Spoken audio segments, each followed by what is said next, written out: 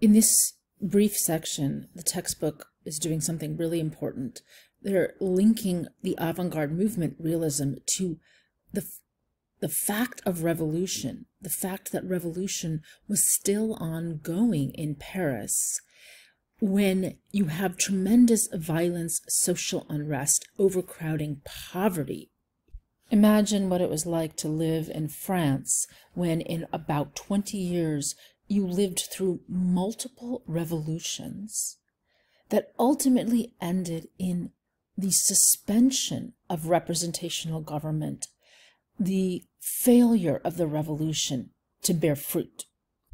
Particularly traumatic for the people of France was the June 1848 revolution, in which working class people had risen up in Paris, barricaded themselves in the streets, and been slaughtered by the soldiers of their own country.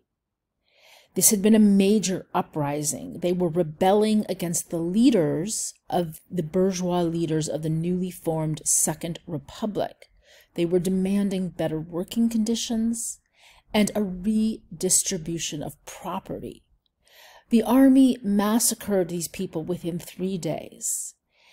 And for the people who lived in Paris, this was an incredible trauma to have your fellow city dwellers murdered so quickly in the streets of Paris.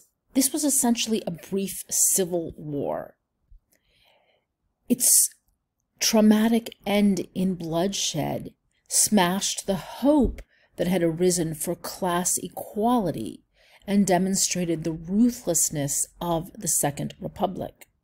So when Marilyn Stockstead and Michael Cawthron talk about the Revolution of 1848, have that painting in your mind of the bloodshed on the streets of Paris, because this is really a catalyst for the social and political, for the intellectual movement known as realism.